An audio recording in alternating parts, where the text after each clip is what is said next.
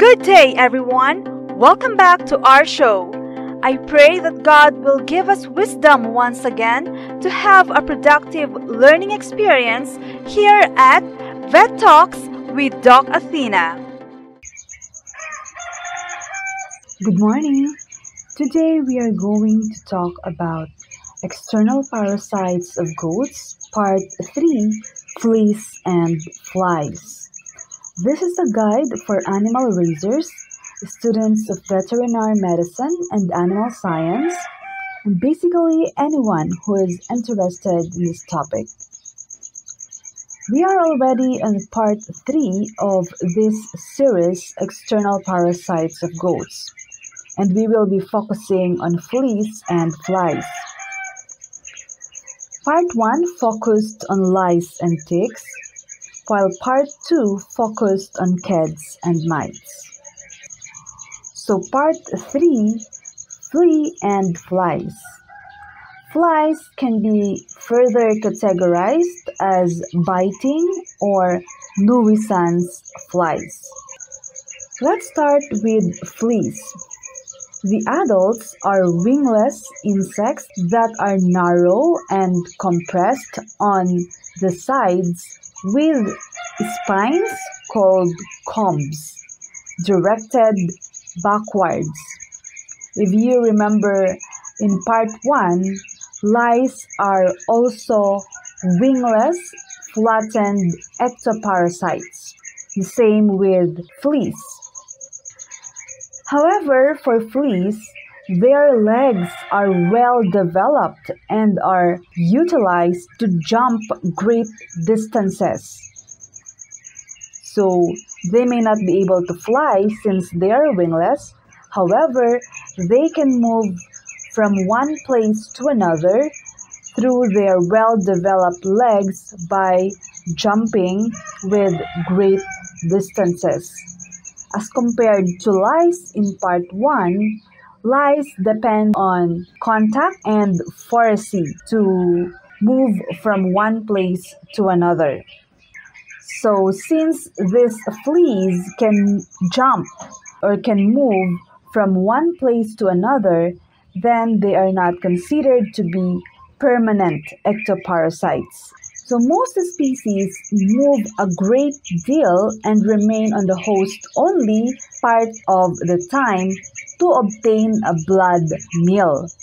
So when they need to suck blood, then that's the only time that they move or jump to the host.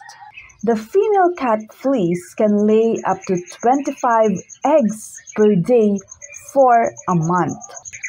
And remember, they obtain a blood meal from their host. Therefore, there are cases of severe anemia associated with high numbers of cat flea bites that were reported in domestic animals. Aside from anemia, large populations of this flea can cause ulcers on the head and ears. Therefore, special considerations also in monitoring your herd dogs because they could jump also from dogs to goats. The transmission does not only occur within the goat population or the goat herd, but it could also be from another animal, such as your herd dogs if they are infested with fleas. Let's look at the photos of cat flea or Ctenocephalides felis on the left and stick-tight flea or Echidnophaga gallinacea on the right. Both of these are fleas found or reported on goats. Thank you to our sources of these images. Credits given to Domingo Zungri, courtesy of bugguide.net and Pest and Diseases Image Library, bugwood.org, courtesy of University of Georgia. So as you can see in the photos, the spines of Ctenocephalides felis is very evident. They call that as combs, technically called as ctenidia. Also, look at their mouth parts. The proboscis of these animals are very irritating to their host as they take their blood meal. And you may also notice the well-developed legs, which they utilize for jumping. In characterizing the morphology of these fleas, you may also check the length of their bodies and also the curve, because they have different appearance of curves with different genus and species. So that's it for fleas. Just a short break, folks. Did you learn something so far? If yes, please give us a thumbs up. And if you have any questions, clarifications, or anything related to this lecture video, please comment it below. Are you enjoying this free lecture? If yes, please consider subscribing in our YouTube channel and follow us on Athena Facebook page, because through the page, we could communicate better. I do my best to reply to all your comments here in YouTube, but if you want a better communication, then please do follow our Facebook page so that we can have a better form of communication. That's for a short break. Now let's go back to work. Now let's talk about flies. Flies go through complete metamorphosis, which consists of eggs, larvae, pupa, and adults, with each life stage occupying different habitats. Okay, so we have a photo here of the life cycle, and I would like to thank our source. Credit to Langston University for this illustration of a life cycle of fly. Flies could be biting flies or nuisance flies.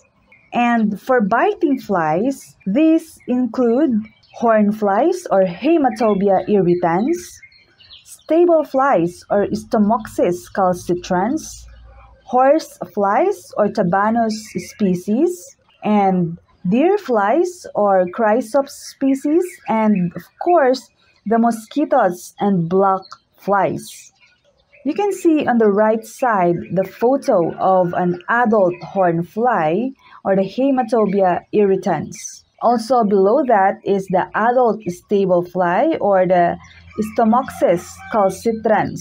I would like to thank our source of these photos. Sometimes you have to check the patterns in the wings of these flies as part of their morphological characteristic. In the lower rightmost part of this slide, you can see the different photos of the common horse and deer flies found around livestock. And I would like to thank also our source, Wright Coburn Grantham, courtesy of Oklahoma State University.